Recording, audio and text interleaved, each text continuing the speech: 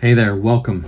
In this mini med lesson video, I'm going to show you how we do deep tissue suturing, specifically how we close deep fascial layers using absorbable suture.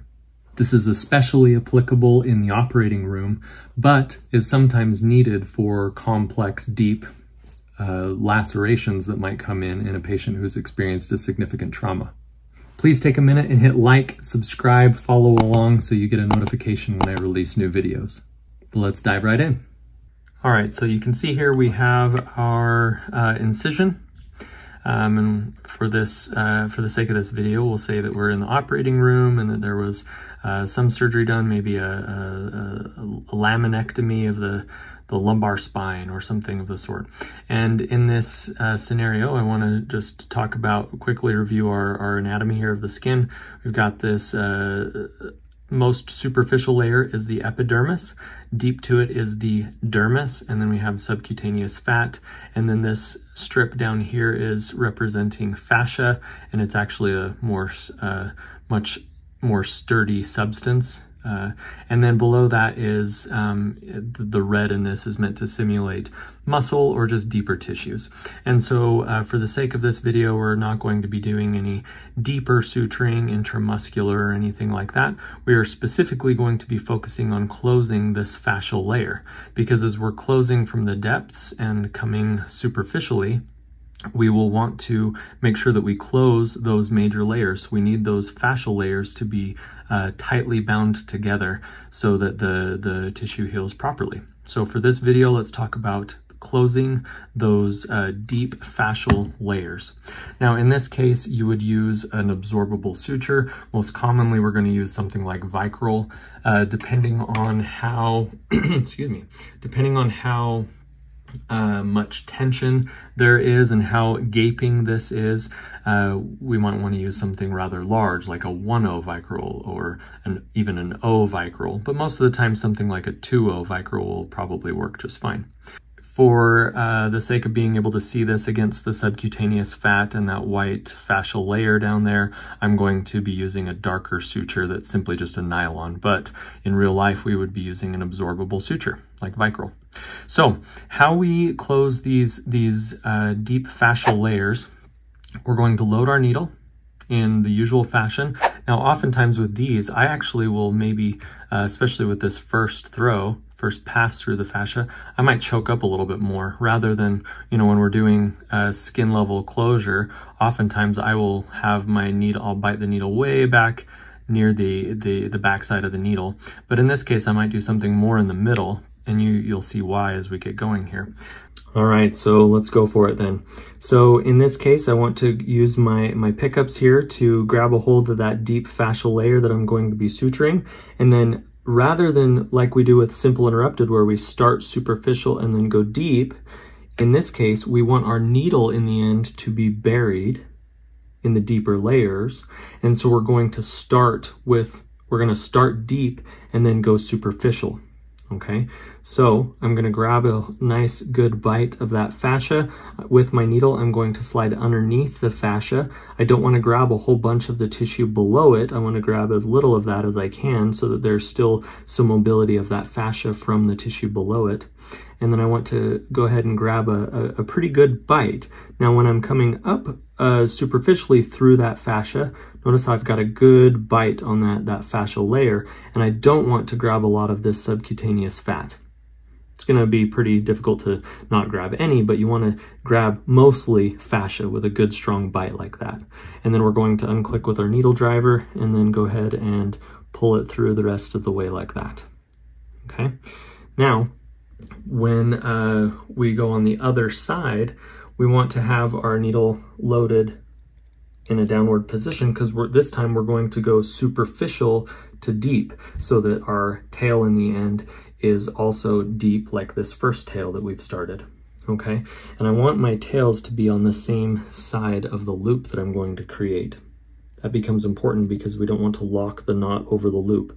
So on this side, I'm going to get a good look, and I want to be straight across the wound, straight across this laceration so that it's perpendicular. And so I'm going to go ahead and grab a good strong bite of the fascia on that side as well, and try to get mostly just the fascia without the other tissues. And then we're going to go ahead and unclick with our needle driver and then pull this out. Now, when you pull this out, again, like I mentioned just a moment ago, we want to have our needle and our tail be on the same side of our loop. Okay, see that? So I've got both my needle and my tail on this side, and my loop coming out in one direction. Now, it doesn't matter which side it's on, you just want both tails to be on the same side. If they were on the opposite sides of each other on that loop, as you tie it, it's going to lock it and actually create a gap between the fascial layers there, which can inhibit healing. Okay, so you want both on the same side of your loop. Now, in the operating room, we're going to generally be using Vicryl, a dissolvable suture. Okay, you always want to be using a dissolvable suture. Vicryl is the most common kind we're going to be using for closing deep fascial layers like this. And in that case, the needle would be generally a pop-off needle. So you'd be able to pop the needle off and then just have two tails without a needle. And then that's when you would be able to just go ahead and do your hand tying technique to close this, to tie that nice and tight.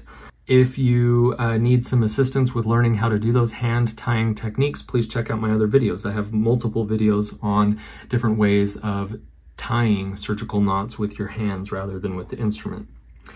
For the sake of this video though, because I'm using a nylon suture for the sake of being able to see it a little bit better against the subcutaneous fat here in this video, I'm going to go ahead and suture tie this so that I can keep my needle there. Instrument tie this. Now, unlike other instrument ties where you might pull across the wound this way, you don't want to damage these skin edges. You can cause little microscopic damage to the skin edges. So rather than pulling it across like this, let's go with the wound this direction. Okay, so we're gonna do, there's our first throw, pull it nice and tight. Notice how it pops loose a little bit. That's okay. Just make sure that you keep a little bit of tension there. When you go for your second one, pull it nice and tight, because that's where you're gonna get a good strong lock with your knot, because that's your first actual, I kind of broke the suture, get that out of there, first actual square knot. And so I'm going to do, you don't want to usually do a ton of throws, although some surgeons will prefer to do, you know, a whole bunch, especially if you're hand tying, because you can do them so quickly, but at least 4 good solid throws and give that last one a good tug. Now, because we did this technique with the initially deep to superficial, then superficial to deep, and then tied our knot, notice that if we zoom in a little bit here, you can see that our knot is actually on the bottom side of the fascia, right? And what we can see here going across the top is just one layer of suture, but because our knot is on the bottom, it pulls those fascial layers, 2 sides of the fascia together nice and tight, and our knot is buried. Now, when we cut this, we want to be nice and careful, because you don't want to cut your loop, and then obviously you don't want your tails very long either. So we're going to slide down there, try to get right on top of the knot, and then generally we're going to turn our scissor like that to try to, and that can push the knot out of the way a little bit sometimes, and you're going to cut it as close to that knot as you can without cutting the knot.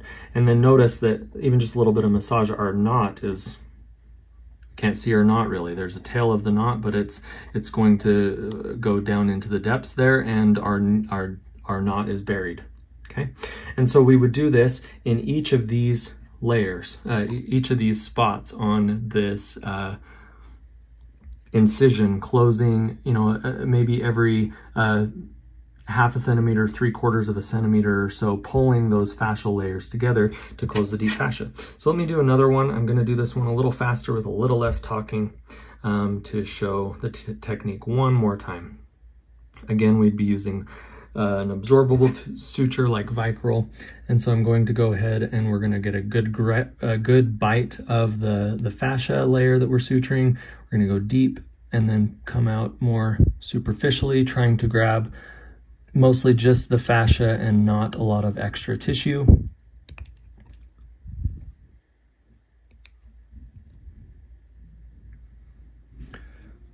And then we're going to do the same thing on the other side, except we're going to do the opposite, where we're going superficial to deep.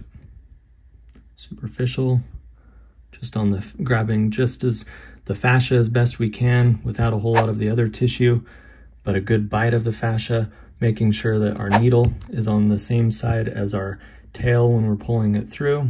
Ooh.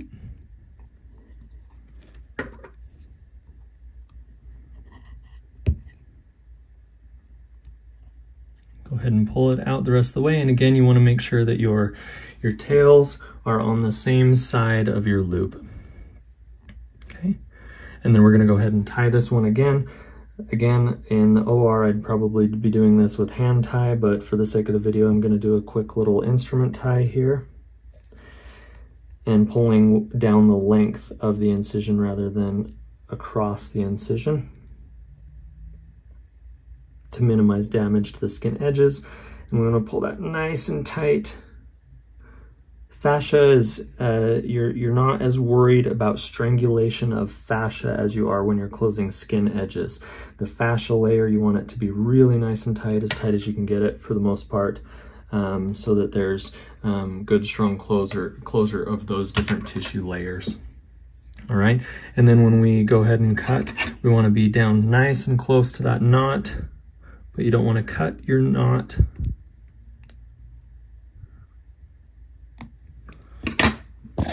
And there you go.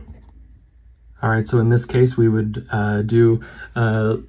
generally do another suture right here, another one here, and then a few down in this area too, to pull all of the full length of that fascial opening closed, and then we would be done with that deep tissue layer, closing the fascia. All right, I hope you found this video helpful. Please, again, hit like, subscribe, follow along. Really helps me out. I hope that you find my other videos on my channel helpful as well in your study of medicine. Feel free to leave comments and check out my next video. Thanks.